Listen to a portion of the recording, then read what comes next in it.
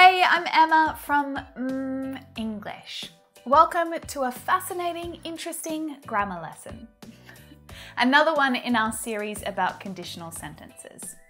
If you're learning English, you will definitely find this lesson helpful. This type of grammar lesson might sound serious, but learning to use conditionals effectively is going to help you to express yourself clearly and be really creative with English. Conditionals are really common. Native speakers use them all the time. So if you start paying attention, you are definitely going to notice this sentence structure as you're reading, and even as you're listening too, you'll hear it more. In this video, we're going to focus on the zero conditional and the first conditional. And we'll talk about how they're different, but importantly, when you should use one or the other, because that's a little confusing. If you enjoy my lessons, make sure you subscribe to the channel. And if you like this lesson in particular, give it a like and share it with your friends. It all helps me to create more and interesting content for you. So let's get into this lesson.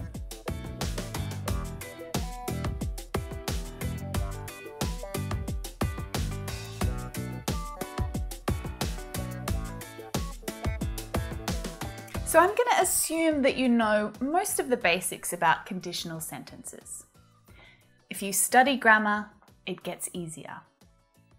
If you practice every day, you will improve. If I lived in an English-speaking country, I would be fluent. If I had known how useful English was for my career, I would have paid more attention to it at school.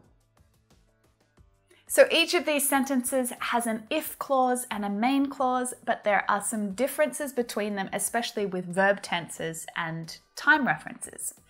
And all of this changes the meaning. One of them is a fact, another is about the present, but it's an unreal present. Another is about an imaginary past. Today we're going to focus on these two, the zero and the first conditional. The zero conditional is also called the factual or the real conditional because we use it to talk about truths and facts, things that are real in the world. We also use it to talk about habits and rules and to give instructions that are the result of something else happening first. So in other words, if this happens, then this is the result. Always, okay? It's a fact. It's the truth. It's just how it is. It's what happens. Let's take a closer look at what it looks like because it's really simple. We use the present simple in both clauses. Now, why does it say if or when can be used in the if clause? It's a good question. In the zero conditional, you can use either if or when in the if clause. And the meaning with either word is pretty similar, but we use if when there is a chance that the action will happen, but it might not happen as well, okay? If it does happen, then we know exactly what the result will be. If I work out, I feel healthier. So I work out, and the result is pretty obvious. When I do work out, I feel healthier. I feel better about myself. It's true. But that doesn't mean that I do it all the time, right? I don't always feel healthy, especially if I don't work out. We use when we know for sure that that action is going to happen. We might not know exactly when it's going to happen, but we know that it will, okay? When I work out, I feel healthier. So I've removed the possibility that it's not going to happen. There's no question about it. I will work out. The specific time doesn't matter. We just know that it's going to happen in the future. So it's a subtle difference. Very, very subtle. And the same difference actually applies in the first conditional. We can use if or when as well in the first conditional, but we'll get to that. Back to forming the zero conditional, let's look at a few examples to help us do that. When the sun sets, it gets dark. If you leave milk out, it spoils. If the power goes out, we can't watch TV. So these are all facts and truths, right? Now what about this sentence? In winter, it's cold. Is it a zero conditional sentence? It's a fact. It has the present simple verb, but it's not a conditional sentence. Can you tell me why? We don't have two clauses. It is a fact, but we don't have the condition and the result clause. It's just a present simple sentence. But what about now? If it's cold, light the fire.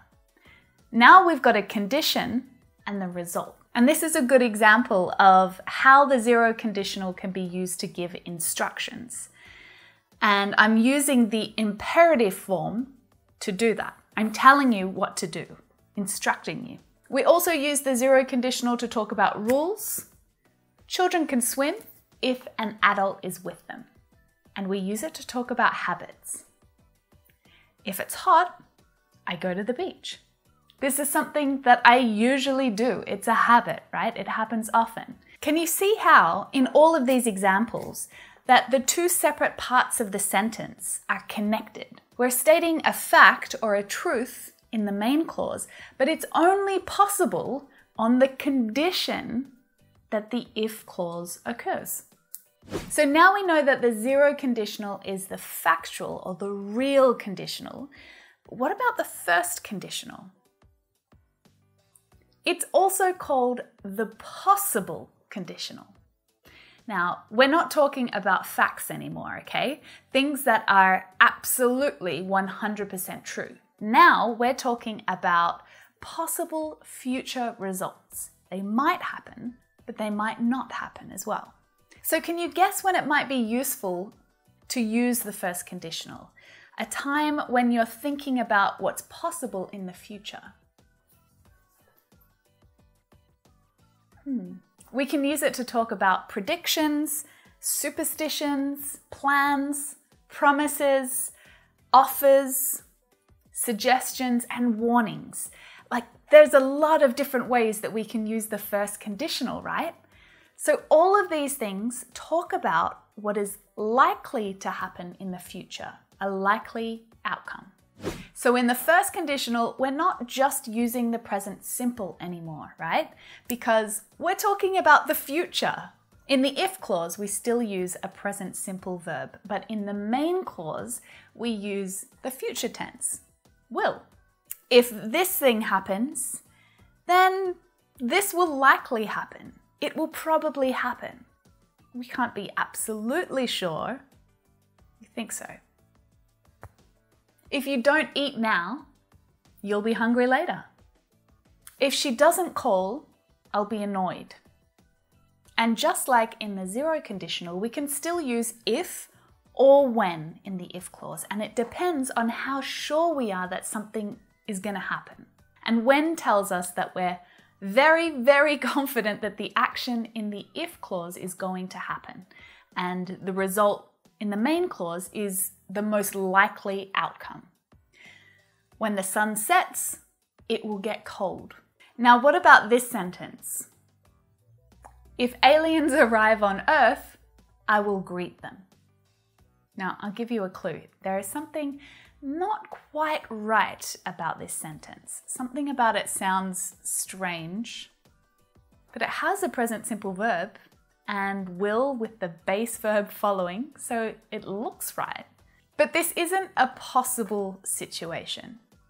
Well, not really. I could be unintentionally starting a debate about the existence of alien life right here, but this is more of a hypothetical situation, right? So it would be better to use the second conditional to talk about this hypothetical situation. So we talked about the zero conditional, we've talked about the first conditional, but what's the difference between them? And why would you choose one over the other? Let's take a look. If you leave the milk out, it spoils. If you leave the milk out, it will spoil. Which one's correct? It's a trick question. They're both correct. They're both possible. But choosing to use the zero or the first conditional does change the meaning of the sentence a little. So in the first sentence, we're stating a general fact. It's true, right? In general, in life, at any moment, when you leave milk out of the fridge, it spoils. So I might use the zero conditional to explain to a child that milk spoils when it's not in the fridge, right? The child didn't know that fact beforehand. I'm telling them so that they know in the future. When I use the first conditional sentence, I'm telling you about a possible outcome based on the current situation. So it's like advice or warning about a present situation, something that is specific. So imagine that you've just made a coffee, you left the milk on the bench, and then you've gone off to the living room to watch some telly. So I'm using the first conditional now to warn you or remind you about what might happen if you don't put the milk in the fridge. So I'm not telling you a general life lesson or a fact about life. You probably already know that milk spoils, but I'm giving you a suggestion or a reminder that you should put it in the fridge. Now let's look at a few more comparisons. When the sun sets, it gets cold. Compare it to when the sun sets, it will get cold. So I'm using the zero conditional again to talk about a general fact, all right? All around the world, in general, it gets colder when the sun sets. But if you're about to leave the house and you're wearing just a t-shirt, and I might be a little bit worried that you're going to get cold, then I might use the first conditional sentence to remind you that in a few hours when the sun sets, it's probably going to get cold and maybe you should bring a jacket. Let's try one more. If she doesn't call, I'm annoyed. If she doesn't call, I'll be annoyed. So in the first situation, the zero conditional is used because it's something that happens a lot, right?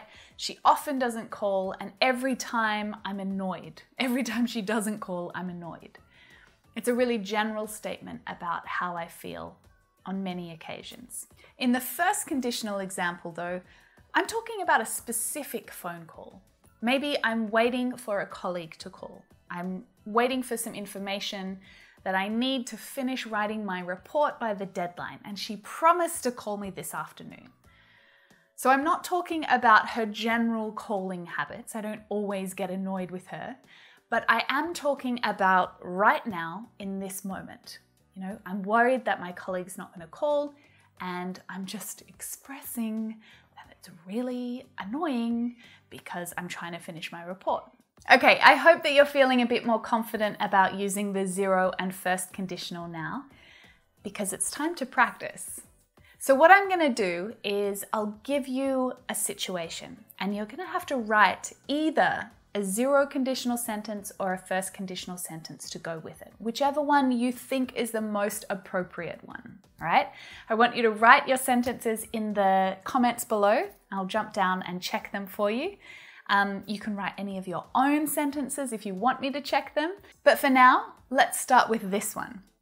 You're a teacher and you want to warn your students that they need to do their homework, or tomorrow there's going to be trouble. They're going to get in trouble, right? So should you use the zero or the first conditional?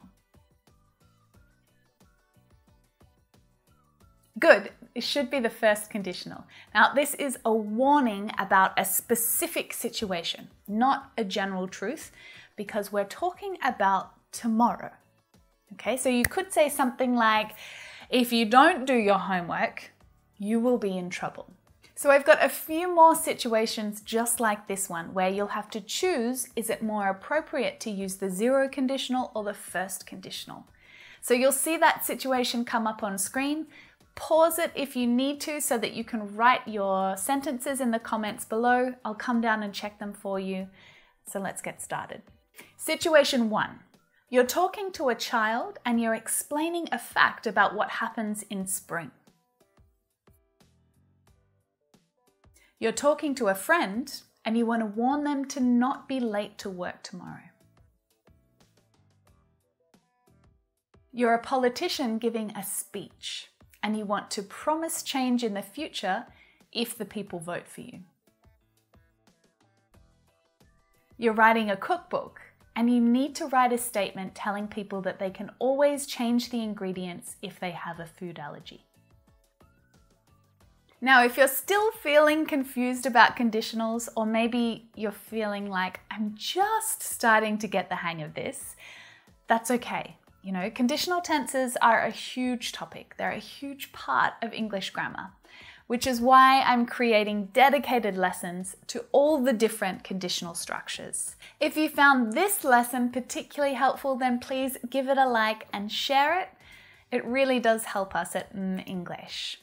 Now, if you come back next week, I will have a new English lesson for you. But in the meantime, check out these ones here. I'll see you in there.